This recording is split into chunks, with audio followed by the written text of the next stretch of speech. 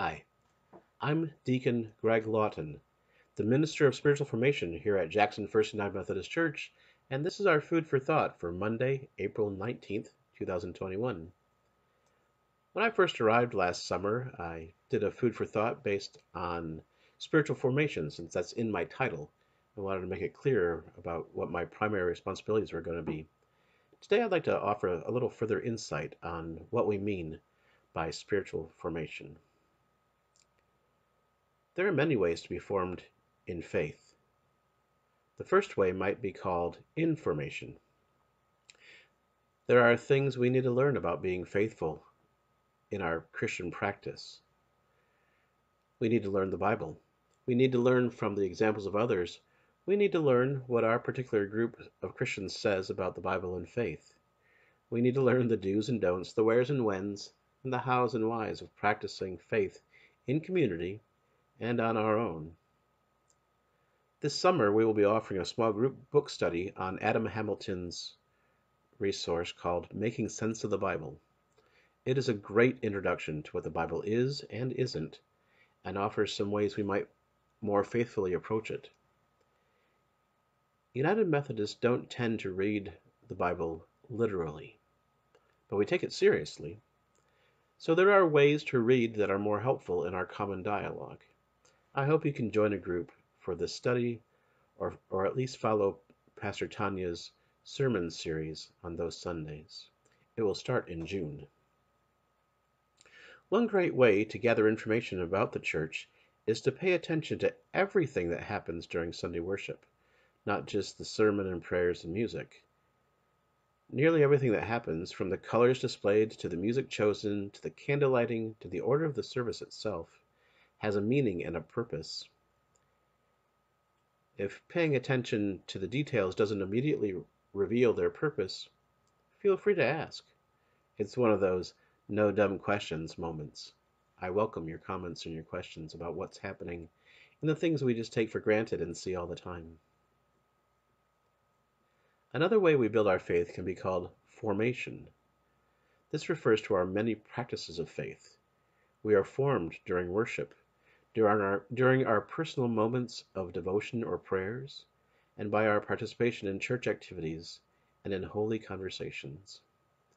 We can be formed by others, and we can form ourselves through interpreting the events around us. This kind of formation can occur both in our conscious and our subconscious thinking. It can even be muscle memory, since our bodies learn and remember, too, just like our brains do. Just ask anyone raised Roman Catholic about when to cross themselves during worship.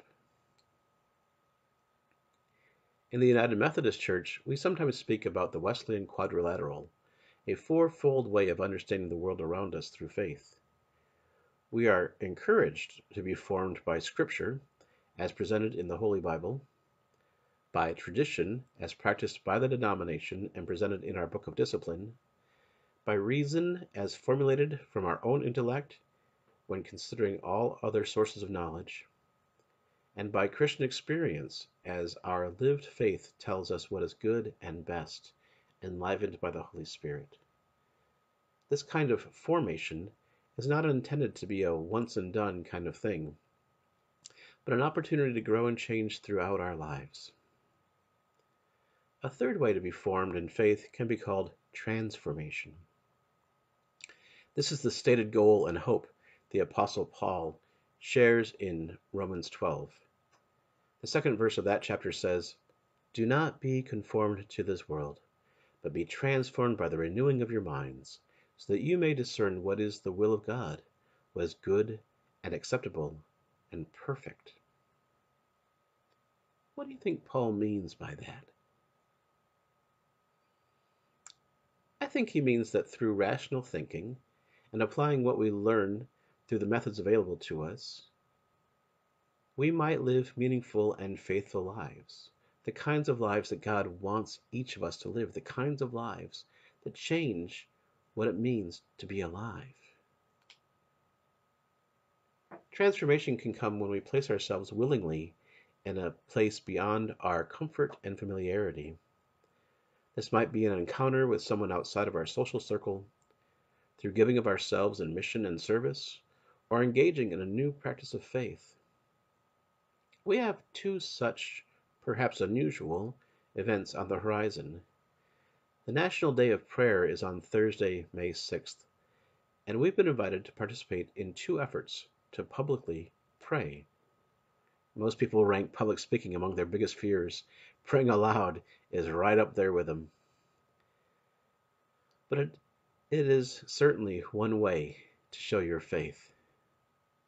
So on Saturday, May 1st, we will walk a section of the city as part of a city-wide prayer walk. We'll meet at Premier Eye Care on North Wisner at 1 p.m. to walk the block bounded by Wisner, Ganson, West, and Michigan, stopping to pray for the people who live in those neighborhoods and the businesses there. This is open to people of all ages, and I hope many of you are able to come. I suspect we'll find ice cream afterward. On Thursday, May 6th, people will gather at Greenwood Park, or Austin Blair Park, there on Jackson Street in downtown, to read Scripture aloud together between the sounding of a shofar horn. The hope is to read the entire Bible in a half hour, with many voices reading different passages. It happens at noon, which may limit participation, but I hope some of us are brave enough to give it a try. If you've done this in the past, I'd love to hear from you about your experience there. And if you're not ready yet to be out in public with a group of people, I could provide scripture passages for you to read at home at the same time when the group is meeting in the park. Let me know if you're interested in any of that. I hope today that we may all find ways to be informed, formed, and transformed by the Spirit of God today, through the springtime, and for our lives together. And may God bless you and show you the depth of love offered for each of us. Amen.